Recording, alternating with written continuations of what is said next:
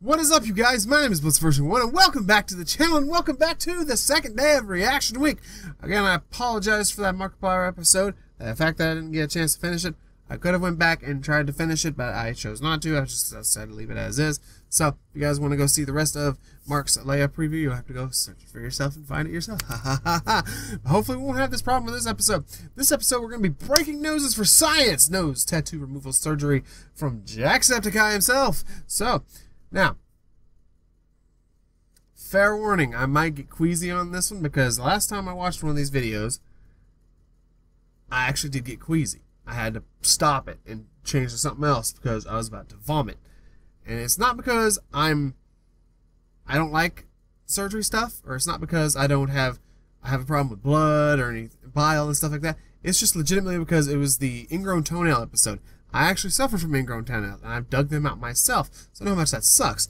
And seeing the pixelatedness of it, that did it for me. It made me so damn queasy. My head was spinning and everything. I could not finish it. So, hopefully this one won't be so bad since it's nose and tattoo removal surgery. So, without further ado, and I'm also wearing my cloak shirt again. So, I love this shirt so much. It's so comfortable. So, without further ado, here we go. Top of the morning to you, laddies. I'm Dr. Jack, and welcome back to my ER. Last time, we absolutely messed up someone's eyeballs. And we went inside someone's ass, and we had a really great time. We threw a party in there. Everybody came. The polyps were there. Remember them? Yeah, it was a really great time. So this time, we're about to bash in someone's face and break their nose and do all this kind of stuff. So, this is the rhinoplasty surgery, which is, I think it's basically just a nose job surgery, but I guess we'll find out. I think we did one like this in the other surgery game a while ago. I remember there being a nose surgery and me not liking it because I had to like cut off a chunk of it. Welcome to Surgery Squad's virtual Susie, my baby! rhinoplasty surgery. I'm Dr. Susie. You sure Today are. we will be performing rhinoplasty. It's Okay. what's commonly referred to as a nose job. It's also where you insert a tiny baby rhinoceros inside someone's face. In this cosmetic surgery, our patient is a young lady who... Hey, little mama, let me whisper in your ear. Oh, God. is looking to change the shape of her nose. Okay. We'll perform a closed rhinoplasty procedure to reshape her nose into something she finds more appealing. What's an open rhinoplasty Some surgeons surgery? will perform this surgery using a local anesthetic and sedation, which makes the patient numb and in a dreamlike state. It's okay. This patient doesn't need any anesthesia because she's already numb from the inside. You know, that's why that's what happens with a patient under when you lose your job anesthesia and completely asleep. Okay. What we're doing today is reshaping the bridge of the nose. Our patient feels it's too wide and doesn't like the hump on it. Okay. The thinning of the nose is called an infracture.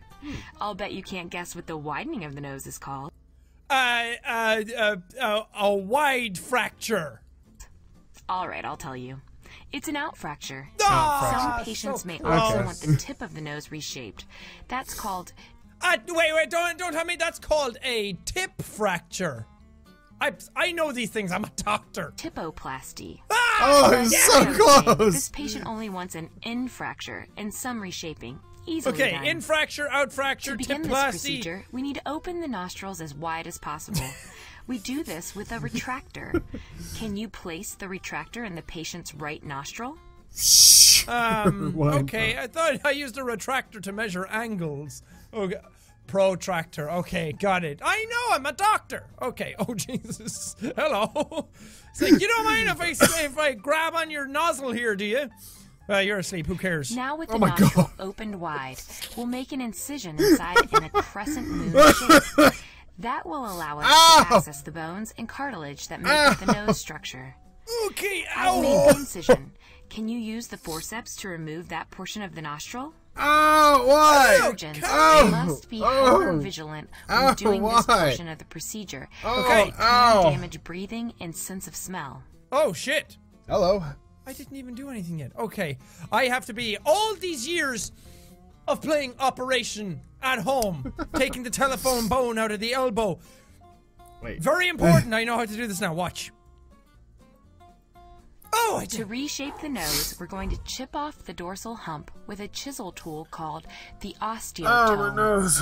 We place the osteotome at the jam base it of right the in bump and then carefully tap on it with a small rubber mallet. Okay. This has to be done very gently and takes a careful Oh, touch. shit. Okay, you got it positioned. Okay, I'ma just tippy tap all up inside your nose, okay? Okay, Karen! Okay, she's asleep. I was just making sure. I wasn't actually trying to get her attention. Just if I yelled and then she said, huh? Then I know she's not asleep. But okay, here we go. You said gently! Okay, maybe you should not leave this part to the amateur. Okay? Well, what am I talking about? I'm a professional. Here we go. Oh, fuck! Get rid of that hump!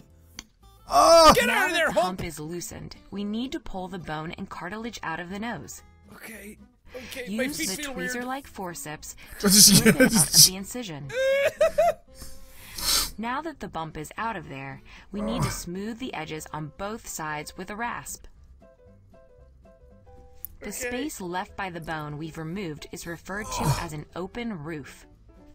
Ah, just like our shed back home. Seems like our shed got a To rhinoplasty. close the open roof, carefully tap the osteotome along the path that I've marked.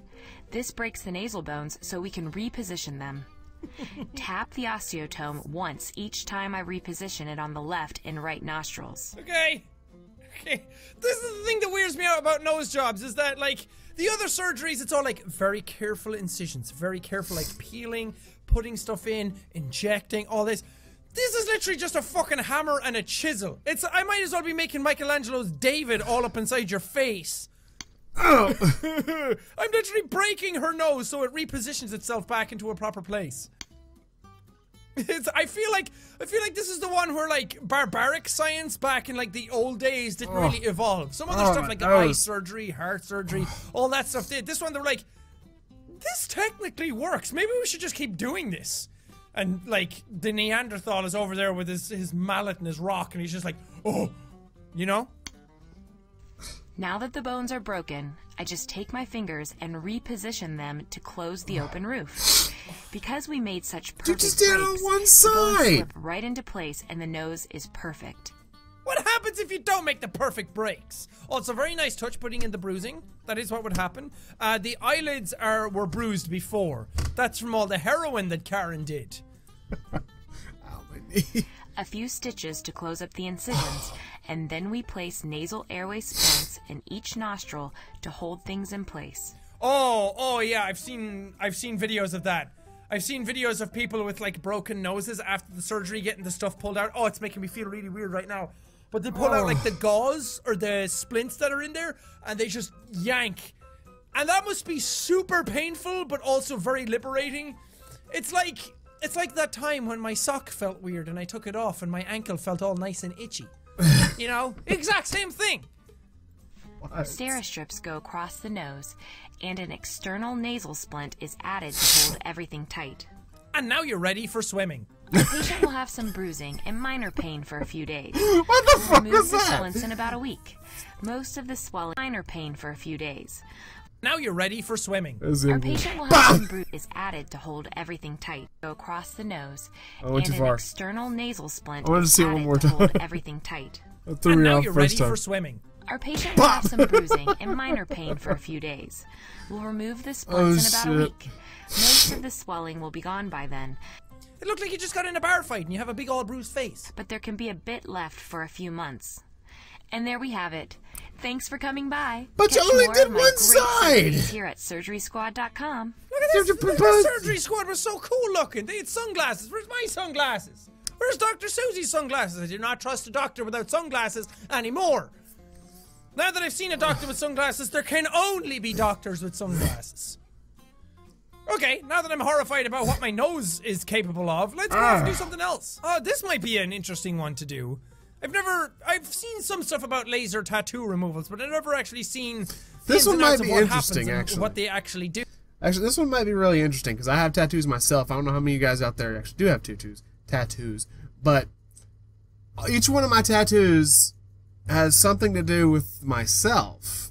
Whether it be my first tattoo, whether it be my second tattoo, my third tattoo, my fourth, or my fifth. You guys all know my fifth one because he pokes out all the damn time because stuff like that. And I do want more tattoos. I'm going to get my other my other kit in here. I just don't know which one I'm gonna put for Serenity when she gets born. But yeah, and then her name will go on the bottom of the tail. You can't see the whole thing because it's humongous. But there's Colton's name right there, and her name will go right underneath the tail perfectly.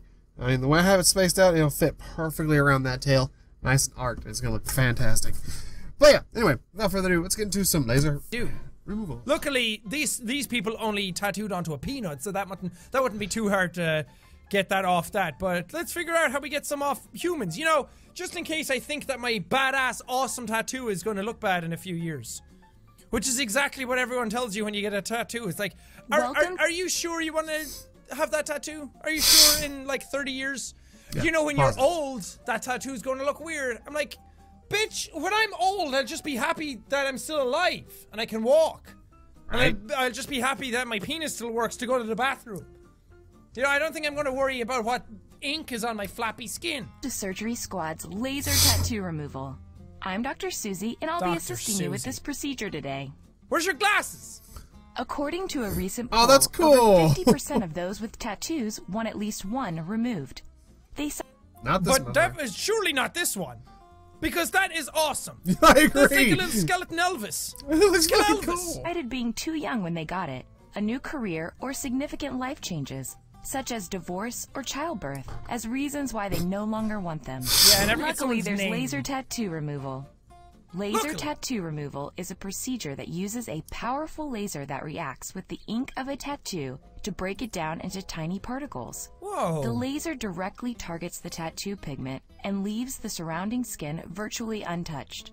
Virtually. After the ink is broken down, it is removed by the body's immune system, creating a natural-looking fade that typically only time or sun exposure would produce. Wow, you know I love me that fade. You know, people say tattoos fade anyway, but having the laser removed, you get that sick fade. You know, that real fade. That's cool, though. I wonder, is it painful? Although laser tattoo removal is considered highly effective after multiple treatments, those interested need to keep in mind that yellow, green, and fluorescent tattoo inks are much more difficult to fade. Yeah. Our patient today is a male in his mid-20s that got a tattoo on his calf when he was a teenager. It's like, he is totally not a 3D model character in the middle of all these other real people. Also, wouldn't it be so awesome if the glasses were actually the tattoo? He got a tattoo of sunglasses on his face. Now he wants it removed because it made him look like a fucking idiot. Now that he's older, he doesn't see the tattoo as being so attractive anymore. In fact, he's come to us to get it removed. So let's scrub in and see what we can do for him. Okay, Dr. Susie, I'm Before going we in. begin, we need to go back in time to the day he Rolled picked out in his bones. tattoo. Help him pick out a real winner. Use the arrows to scroll through the tattoos. I actually Click get to choose pick when the you have made up tattoo? your mind. I mean, it's really good to roll them bones. Oh, that's a good one. I love the caption of that typed text here. Oh, no way. Oh. Oh god. It doesn't fit. Okay. Or arse biscuits. Yeah, that's a bad tattoo. I don't know why you ever got that one. Oh no! Oh no! Oh, ugly baby. Oh, that's cool. That one's actually kind of cool. I kind of like that one. I'm not going to give you that one. Spring Break 99. Never get tattoos that date themselves, because that's pretty bad. I mean, unless they have like a very special significance to you, or it's like the day a loved one passed on or something like that. I'm not here to tell you what to do with your lives. You can get whatever tattoos you want. But anything with like names or dates or anything like this kind of one, usually people regret them after a while. Oh god. No, I would regret that one instantly. Did someone draw this after taking their Crayola course? Oh, roll them bones, really good. As much as I love arse biscuits, I'm gonna have to go with roll them bones. Oh, the bones. There we go. We're putting the tattoo on him so we can have a demonstration of how to take the tattoo off him. We're scientists. We're doctors. We know what to do. Bones? Seriously? Let's make that tattoo disappear.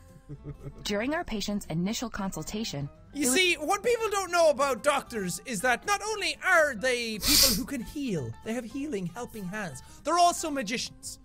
So, let's make that tattoo disappear. Also, if I put down arse biscuits, would you have read that out? it was recommended that he take a non-aspirin pain medication prior to the procedure to reduce any discomfort he may experience. Okay. Other than that, there really isn't any other preparation needed. So let's get started. Sure.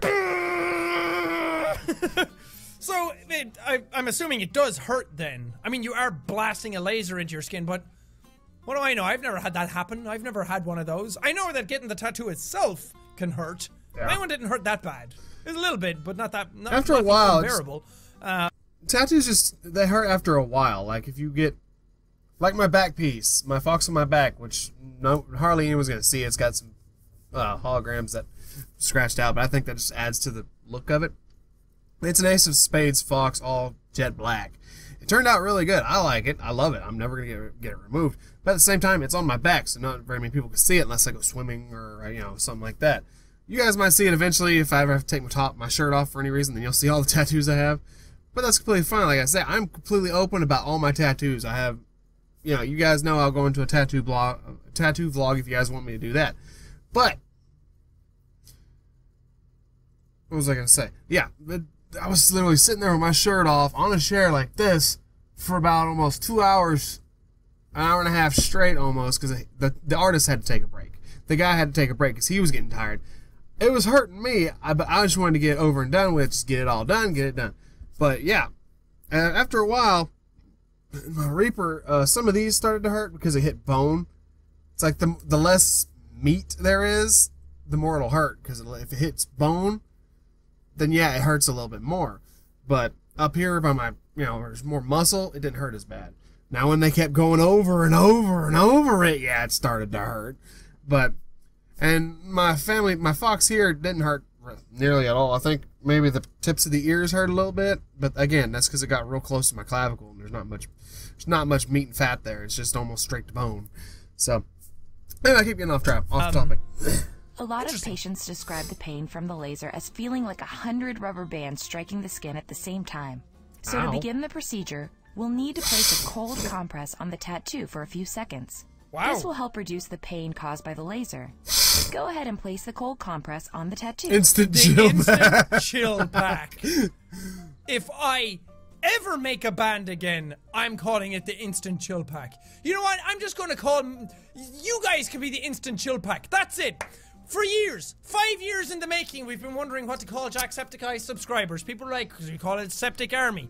Maybe we call it the Septic Eyes. Or we'll call it the Laddies, or something like that. And I've refuted all of them. But this time, you guys are now the chill pack. Hell the yeah, instant chill pack. And you know what? It works both ways because you guys ain't got no chill. It's pretty good. Also, I like how it's made by Dr. Jeff. Non-toxic. Reusable.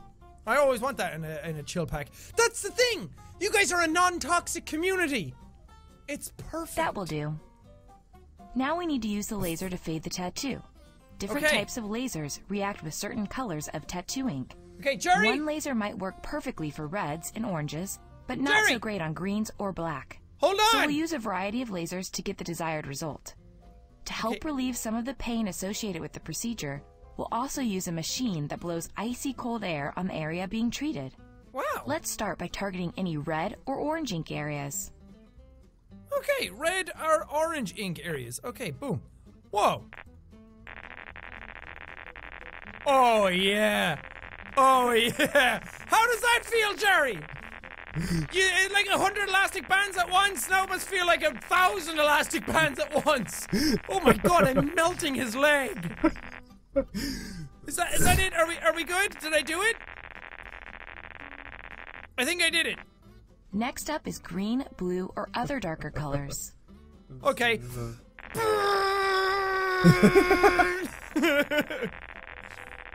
This is fun! It's really good time. What about you, Jerry? Finally, we'll remove the black. Okay, wow. All gone, bye-bye. Bye-bye. All of that gone. Get rid of all that ink. Ink is stink. We don't want it in our bodies anymore. Our body is a temple, especially our calves. Now that we've completed the first treatment, we'll need to place the cold compress on the treatment area to relieve some of the pain. You know what time it is? It's time for the instant chill pack. Bring it in, everybody. Let's give him some chill. Some non-toxic chill. Everyone needs to just chill out. You did great. Our patient is ready to go. Immediately after each treatment, the tattoo may feel sunburned, and it is extremely important to keep it covered until it heals. If our patient fails to do this, they will die. If you don't cover your tattoo after laser removal, you will get infected and you will die. Like if you have sex, you will get babies and you will die. That's what happens. And the results of the treatments may be negatively affected. That was a Mean Girls reference, by the way. Roll the bandage over the treated area. Okay, there you go. Oh, Jesus. As stated earlier, our patient's tattoo will only begin to fade after multiple treatments. So you shouldn't expect the tattoo to go away during one session. While the tattoo may not be completely removed, it should be lighter and much less visible than before. And that's laser tattoo removal. Well done. Look, they're Why back! not try your surgical skills in another surgery here on SurgerySquad.com. No, I want to get some sunglasses and be a cool doctor and be part of the surgery squad. Suicide Squad, because movie, comics. Oh, man, that one wasn't so bad. That was pretty cool. The nose one was pretty bad, but that one was okay. Wow. That one was all right. I learned a little thing. It was pretty much exactly what I thought it was. The laser removal. Yeah. And the nose one I had already seen in the other surgery. So, all in all, a great day. I don't feel like I have to scrape the innards of my eyeballs anymore and try and figure out how I'm going to live life anymore. Because these were okay. Well. And on that note, Jack, I'm gonna go ahead and leave that one there. That was awesome. I'm glad we were able to get through it in about 17 minutes and 25 seconds. This video shouldn't be too awfully long. It's gonna be a little longer than Jack's video because I stopped and ranted a little bit. Because, well, again, tattoos are big with me because I love tattoos. I love getting tattoos. I love just the idea of art being permanently attached to your skin till you die, and it's amazing. But all that being said, you guys, thank you guys so much for watching. Hopefully you guys are enjoying this reaction week, and hopefully you guys are having a fantastic new year. I don't know yet because it's not the new year yet when I'm recording this. So, pow! All that being said, again, if you guys have any other ideas for anything else you guys want to see for reaction week, feel free to put those in the comments down below in any video. Whether it be this video, whether it be older videos, new videos that are coming out, anything like that. Anything you guys can come up with, like just poof. Put it up there. If you can put a link in there, that'd be great. If not, just say, hey, try looking this up. I want to see what you react to this at. And if it's on YouTube, I'll put it in a playlist. That way I can just go through the playlist, and it makes it a lot easier. So that way it's for future reaction weeks. Because I do these, if you guys are new to the channel, I do reaction week once a month, every month. At the 1st through the 7th of every month is reaction week. 7 videos straight up just reacting to either YouTubers, reacting to other things, stuff like that. But anything you guys want to see me react to, feel free to put those in the comments down below and let me know. All these are always put in the description down below, so you guys can go check them out. And I usually also put the YouTuber themselves, whether it be Jack, Mark, PewDiePie, anybody else, I usually put them on my outro screen as well. So, all that being said, thank you guys so much for watching, and I will see you in the next video. And peace! Ciao!